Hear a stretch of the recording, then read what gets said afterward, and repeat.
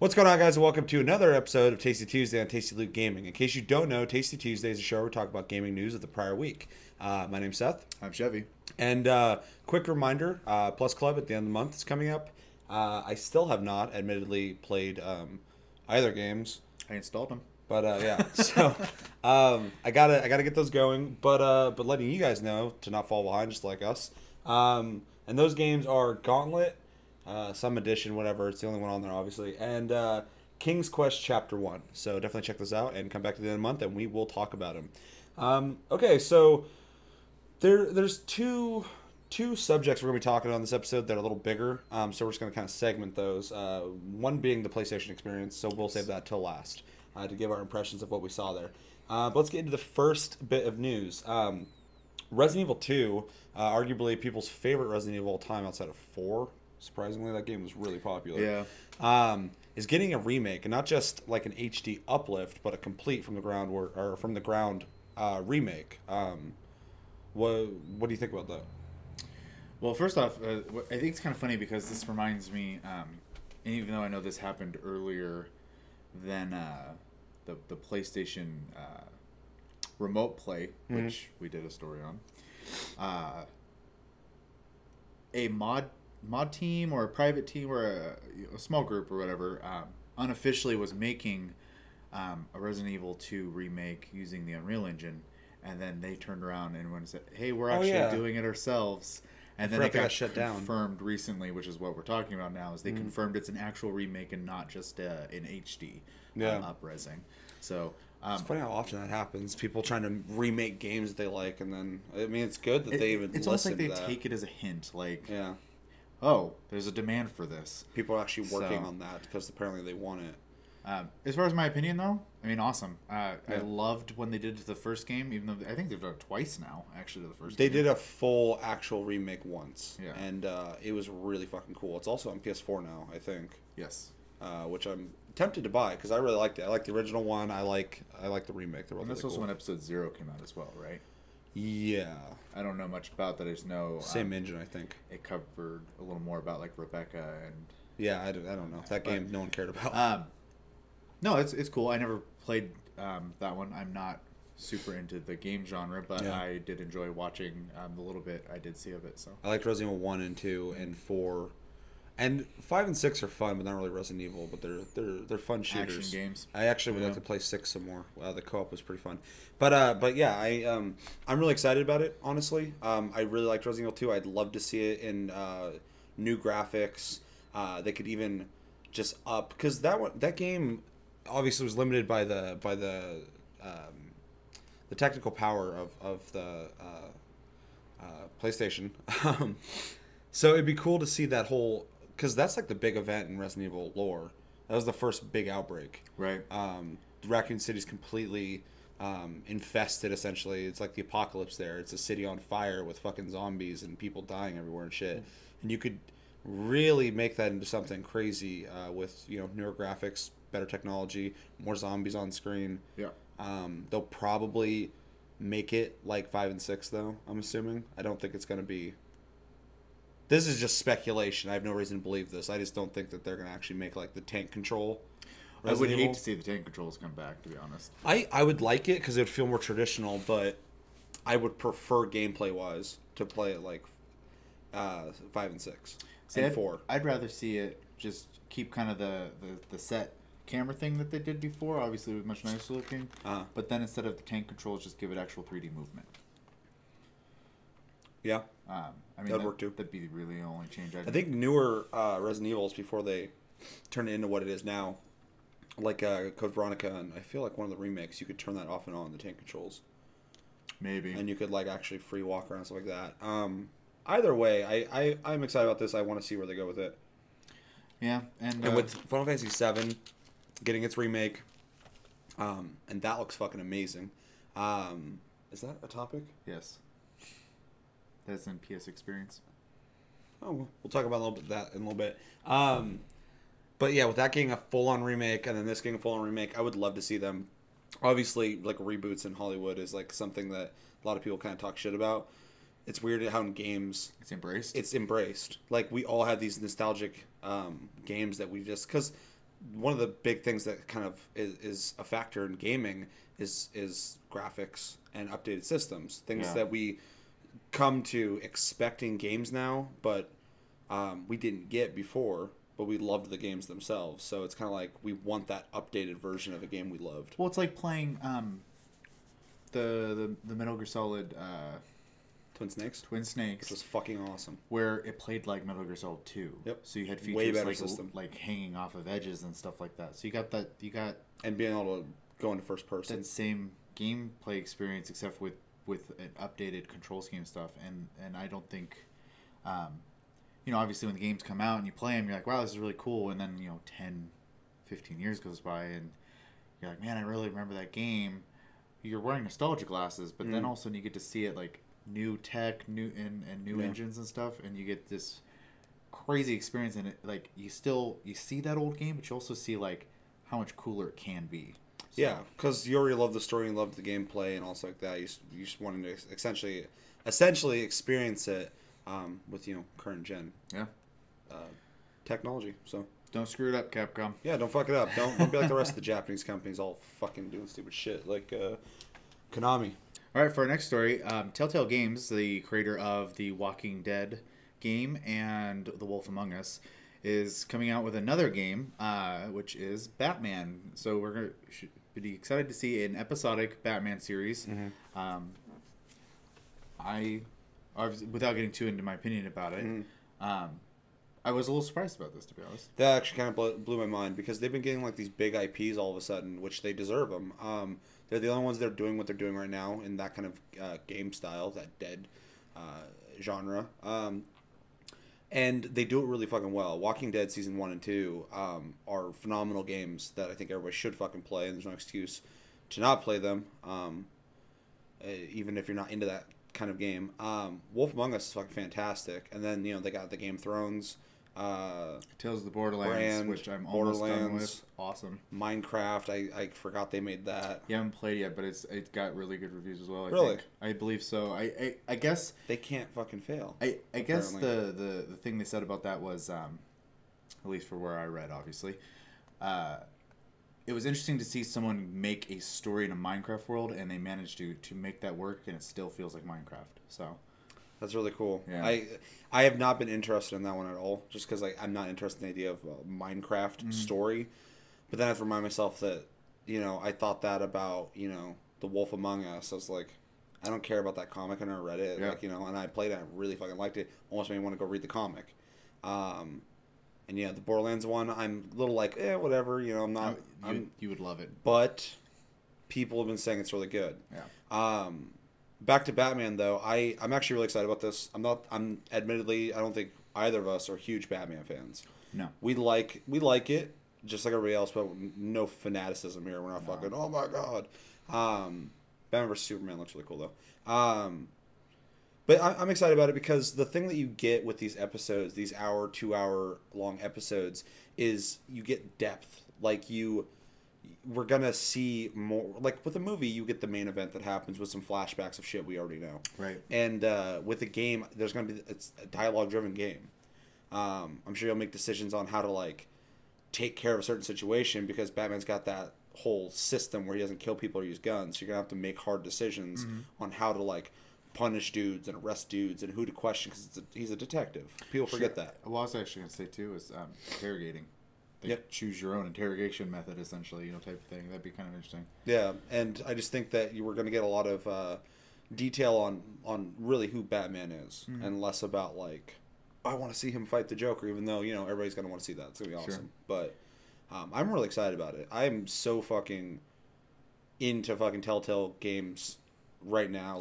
Every time when I beat The Wolf Among Us, I was like, I want to play another one of these. And then I beat Walking Dead Season 2, and I was like, I want Season 3. Right. And at this point, I might play Borderlands just because I really fucking enjoy those games. It is super good. They're really casual. On the 5th episode. But. You can sit back and just kind of the stress is normally from the decision making and not from the gameplay aspect. Well, you're battling yourself mostly. In that case, Borderlands? No, decisions because you're like, I got 2 seconds to figure out what I want to do here, you know. And depending on what kind of gamer you are, you're maybe what decision does this person want to make, or what decision would I make in that or like what am I going to do this playthrough and try to do? I mean, it gives you a lot of choice, and because of that, it is stressful. Yeah. So, yeah. But I think we're on the same page. I mean, at this point, Telltale Games could come out with a My Little Pony game, and I'd probably want to try it. I'd be interested for some reason. I don't know why. Totally not into that. So. Just to see if they nail it. I don't know. I'd be more curious on like why, but yeah, definitely. Super excited about that, and hopefully it comes out soon. Yeah. Those games when they get announced always come out pretty soon after. So. No, they've got their Game of Thrones system one down. was. Yeah. It seems like every couple months there's an episode for one of their things coming out. So. Yep. Well, they're on their shit. So. Yep. Can't wait. Okay, for our third topic, more Konami drama. The VGAs happened. I don't know if you guys saw that. I didn't watch it, but I read who won what, blah blah blah. Because I'm always interested. Witcher 3 for the fucking win. That was my game of the year. We might do an updated list soon, within the next week or so. But still my game of the year, absolutely. But another game won some awards. Metal Gear Solid 5. But Hideo Kojima was not there. This apparently is because Konami and their lawyers told him that he essentially was banned from the VGAs, could not attend the event and accept the awards for his game. What's your opinion on that? This whole debacle has been and continues to be completely just so distasteful and it's low. It's dirty. It's embarrassing. Yeah. And like every time I hear a story, even though I'm not even remotely involved, I'm just kind of like, ugh. Just like, really? Like how much fucking further can you go? Like already like going like, hey, fuck the fans, fuck anyone who liked any of the IPs we had, fuck Hideo Kojima, and fuck anyone who likes Metal Gear Solid. And then now it's just like, hey, you guys all think we're assholes already? Well, now we're gonna do some really fucked up shit and not let a guy who created this great game not fucking be able to. I don't think there was get anyone credit on for the it. team either that received the award. I think it was a PR guy Yeah, something like that. that received the award. Yeah, some of his team was able to go to the VGAs, but yeah, it was some PR dude. Even Jeff Keighley from fucking, I don't know if he's still on Game Trailers or not, but I don't think so. He even when he was up there giving the award away, explained the situation to all the audience, saying like, hey, he wanted to be here. The lawyers at Konami said he couldn't, and it's a fucked up thing, essentially. My words, not his. That he wasn't able to be there for it, but he wanted to be. It's really fucking. It's so obvious the distaste for this situation with everybody that Jeff Keighley, went off prompter and said, this is fucked up. Yeah. Like, and let everybody know. So it's stupid, and it's also stupid when we're hearing fucking that Kojima is on like fucking vacation or whatever, and he hasn't the whole situation's fucking stupid. And at this point I wish Konami would just fucking disappear, which sucks. It does suck. They fucking have made like a shitload of my favorite games. Yeah. Silent Hill they fucked over. Which is like one of my favorite games of all time. They should just sell off their IPs. They should sell their fucking IPs and go make their pachinko machines. Yeah. Somewhere and not ever fucking hear from them again, because everything I hear from them is fucking stupid. Yeah, no, it's tiring. I'm like, the sooner we stop hearing stuff about Konami, the better. So yeah, it's just funny to watching like certain companies like Square and all these big Japanese companies just like kind of get muddied over the years, and you're disappointed with them. But like this one takes the fucking cake, because it's literally they fucking put the knife in and fucking broke the handle off, and now they're fucking putting hot sauce on the fucking wound. Like, and it's just weird because it's crazy. The surviving Japanese companies that we do have are trying to turn that around right now, which awesome. Square's they're working on it. Yeah, and even Capcom is trying to work on it, though they constantly do the same fucking mistakes over and over again. They're not interested in making games anymore. All of them. It's weird. It's like they're doing because they have been doing it. Yeah. Well, like, we just gotta keep going. But I fucking, and again we'll talk about it. It's fresh on my mind. But if Square kills fucking Final Fantasy VII and just fucking crushes it with it, I'm gonna be fucking happy. well, I think you and the rest of the world. Everybody. Yeah.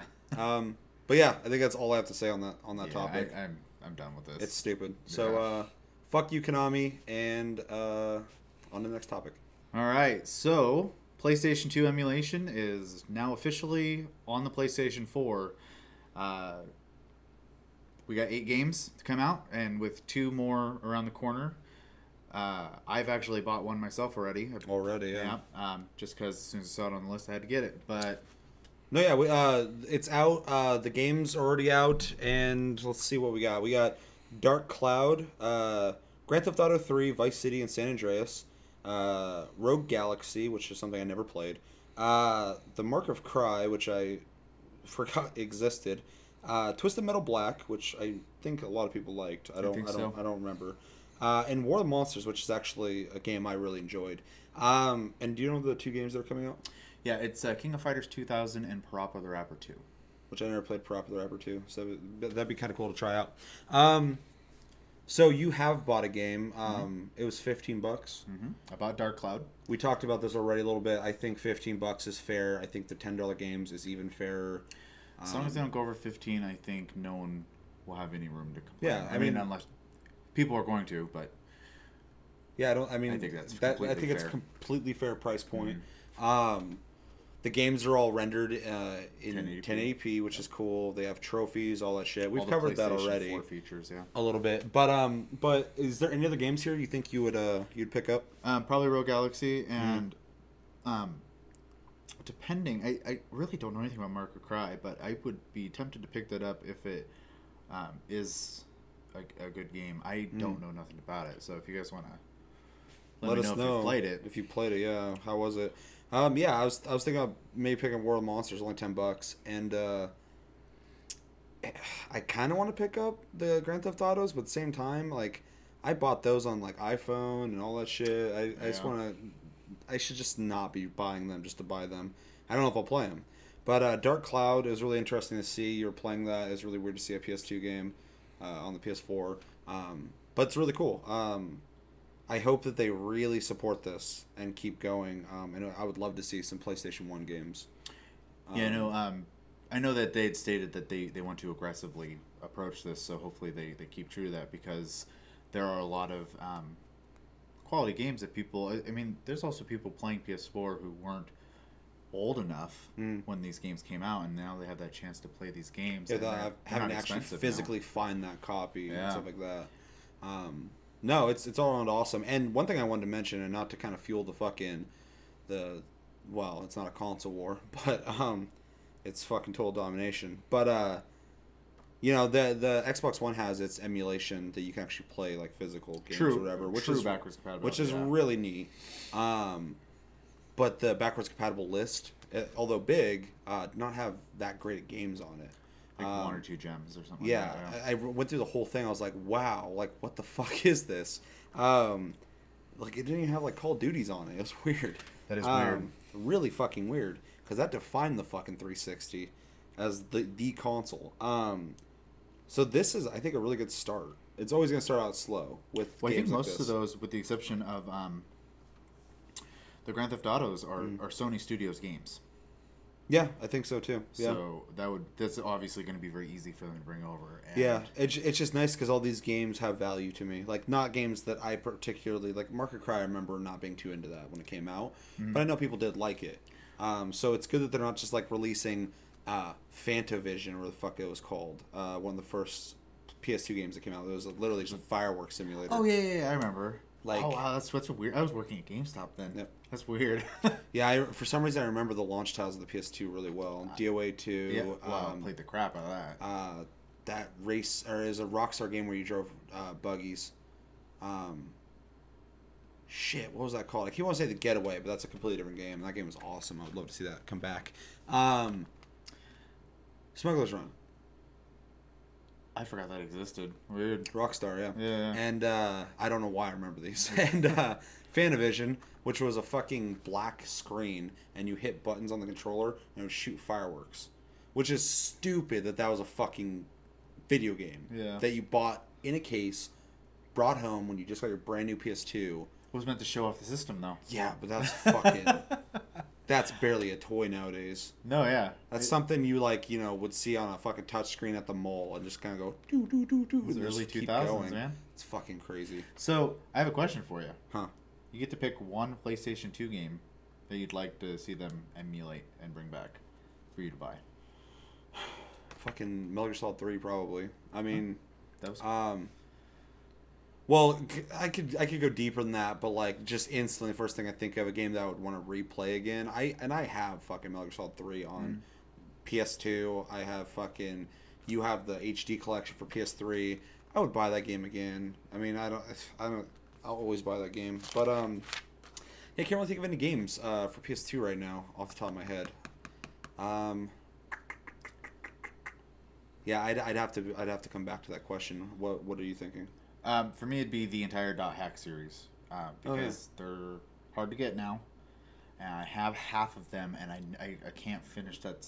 It's like we're getting halfway through a book, and then the book gets stolen from you. So I want to play those. Yeah, because as clunky as gameplay was, the story was really cool, and I really wanted to finish that story, and I just got denied. So. Yeah, I remember people talking positively about that game. Yeah.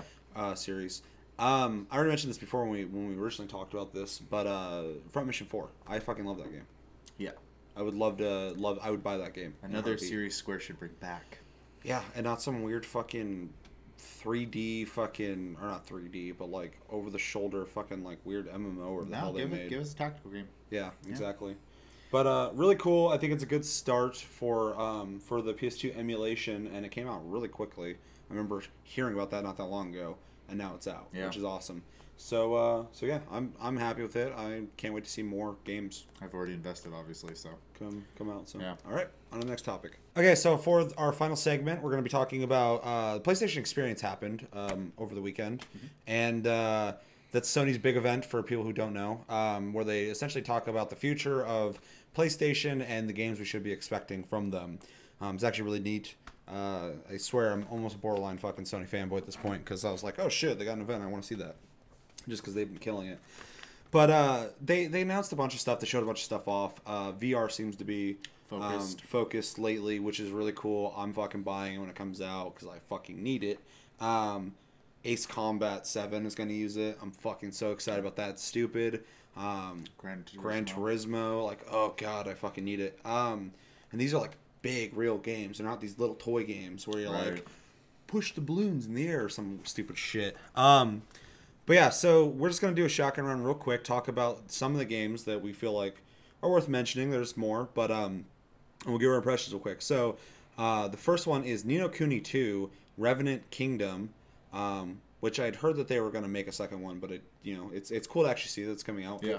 The first one was a really good surprise for me. I'm not a huge RPG guy, traditional RPG, but I love the art style. I love that it was like a traditional Japanese RPG. You and Rob seem to like it, so I'm really excited. Traditional RPG in a time where JRPGs were dead too. That's a huge thing to say there. So yeah, you excited about that one? Of course. Yeah. What's this? Yakuza 0. Oh, weird. So Yakuza 0, part of the long fucking running Yakuza series, to me it looks like Yakuza with some smoother graphics. Not better, but smoother. And should be fun. I'm sure Josh will pick it up. He's a fan of the games, and I will try it then, but I probably will not be buying this. Little to no opinion. Yeah, I figured. Paragon, which is a game I had not heard of. It's being made by Epic, the guys who make Gears of War. It's nice to see them making a game that's not Gears of War. Refreshing. It seems to be maybe a MOBA or a Overwatch Battleborn type game. Yeah. I was really happy to see that they used M83 for the soundtrack. It made a trailer that otherwise would be passive for me. Pretty enjoyable to watch. Opinions on that? Not until I see gameplay. It was cinematic trailer. So yeah, exactly. I know it exists, and that's why the trailer exists. Battleborn. They showed off some of that. I'm already into this. We played the beta. We actually have a video of that. Check that out right here. And yeah, we're probably both going to pick it up when it comes out. That was fun. So it's cool. Uncharted 4, there's nothing to say there. Fucking, I'm playing the beta right now for the multiplayer. I love Uncharted. I can't wait for it. It'd be weird if you own a PlayStation 4 and you don't buy this game. Yeah, especially fucking that game is amazing looking. Yeah. Like, and if you get a chance to watch the PlayStation Experience video of it. Yeah. Super Check impressive. it out. It's fucking awesome. A new game by Team Ninja. Yes. Is that what it was? Nioh, Nioh. Looks almost like a spiritual successor to games like Ninja Gaiden and God, what's that other game that was like that? I don't fucking know. I don't remember. But not really my cup of tea. But it's cool to kind of see that kind of classic type gameplay come back. It'll be a good one to keep an eye on, I think. Yeah, definitely. Yeah. Killing Floor 2, we already own that for PC. Been playing it for a while. Well, you haven't, but I have played a shitload of it. I love that game. I love seeing that's coming to the PS4, expanding its community. It'd be really fucking cool if they can get the cross-platform going. That'd be really cool, because you were just telling me Rocket League does that, which is awesome. Sorry, Xbox owners. You're not part of that. And then finally, do you have an opinion on the Killing Floor 2? Well, and we'd kind of talked about it before we recorded, but one thing I had said is I am really excited that 2 years ago, Sony said that because of the way the PlayStation 4 is built, that PC games are going to have an easier time coming to console. This is a prime example of that. They have been. Keep showing it. Keep doing this. This is awesome. Yeah, they're allowing indies. Console players to get a taste of PC gaming, and it's really cool. Really fucking cool. And finally, Final Fantasy VII Remake. They showed actual gameplay of the game, and it is fucking cool. Like, it's early. You can tell the English dubbing was just thrown in there for the trailer. And like, some of the stuff was stiff, but like, really, I think it was better looking than it should be at this point. But sure. I mean, you were saying that it pretty much looks like it's off the same engine as 15. Oh, yeah. Definitely. So they pretty much already have the storyline. They have the characters. They have the engine. I mean, they really just got to make it. Yeah, they just have to make the pieces and put them together, and obviously add any because I know they want to add extra stuff to it, which awesome. Just keep everything as it was, and then you can add stuff to that, but just don't fucking change too much. Except for the combat, I think is really fucking cool looking. So when I watched it the second time though, I noticed it still had the traditional menu in the bottom left though from Final Fantasy VII. So I don't know. It's probably gonna be like that hybrid that 15 has. It'll be interesting to see how they handle it. I was just impressed by the particle effects. Yeah. When he was swinging a sword and shit, and there's just light flying everywhere, and shows like that's cool looking. No, it definitely gorgeous. I also noticed there was a little bit of a nod to Advent Children at one point where he kind of like did the geostigma thing. Oh really? Yeah. No, it'd be cool because it's a newer game and it looks better and almost looks like fucking Advent Children graphically, which is awesome. That they can kind of make that they can kind of close that gap between the movie and the game itself, because originally you just had this classic game with a movie based off it. Now you can have that movie that already exists based off that game, but have it actually have like a visual representation of a game that actually exists now, and they can be connected that way. Plus, they can update certain things to make it look more like Advent Children. Well, and like you kind of said, we can tie those stories a little tighter together. Excuse me.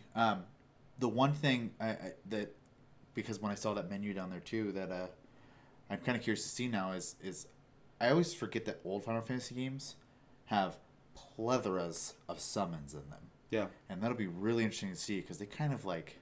I want to see like Knights of the Round came and shit way too. back from that. Oh, and that's like... An Omni Slash. And ridiculously long summon. Yeah. I wonder how they're going to handle that now, because... In beautiful HD, 1080p graphics. I want to see that. But even like when they were blowing up the Mako reactor, like it was already completely different, because like you had to like walk through like rubble and stuff. Yeah, it had like that, very like almost Uncharted type like scenarios where you're like squeezing through stuff, and it's fucking cool.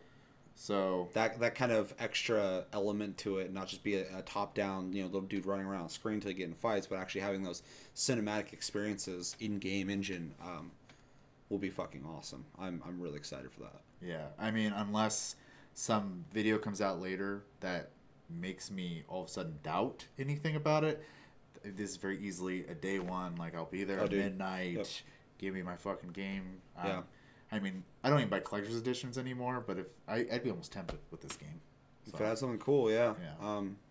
Yeah, so obviously we're super excited for Final Fantasy VII Remake. Hopefully you are as well, unless you're one of those guys who is like, I'm making the right Final Fantasy. But the other argument I like, too, is... They will.